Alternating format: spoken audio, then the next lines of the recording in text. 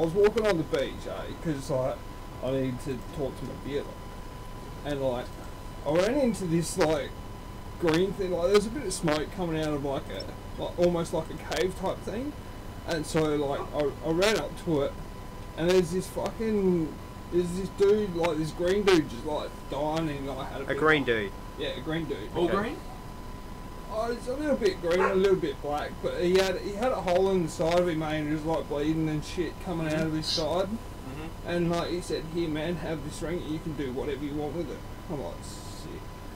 So I put this ring on, and I was thinking, oh, what would be really awesome right now if I could give this guy a bong. And like all of a sudden, this green fucking bong just came out of nowhere. I just had a chuff of it, and it was the best fucking chuff I've ever had. Like.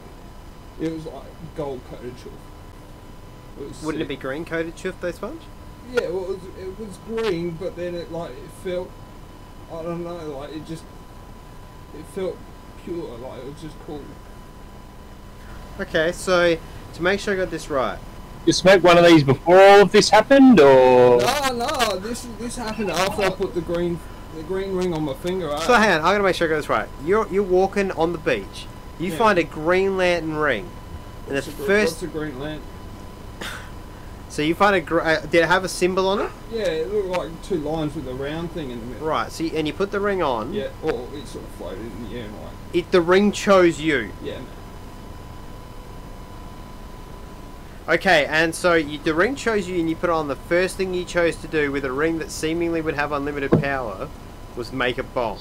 Well, it was green, and it just reminded me like my old green. So I was like, oh yeah, a bit of green would be good right now. Sponge. Yeah, man. I think you're full of shit on this one, mate. No, it's a true story, like for real, happened to me, I don't know about this one, guys. What do you reckon? Yeah, I'm thinking that the smoking happened before the fuck you hallucination part. Fuck this shit, I'm gonna go play Forza. Fucking listen to you naysaying motherfuckers. This has been a Cabana production.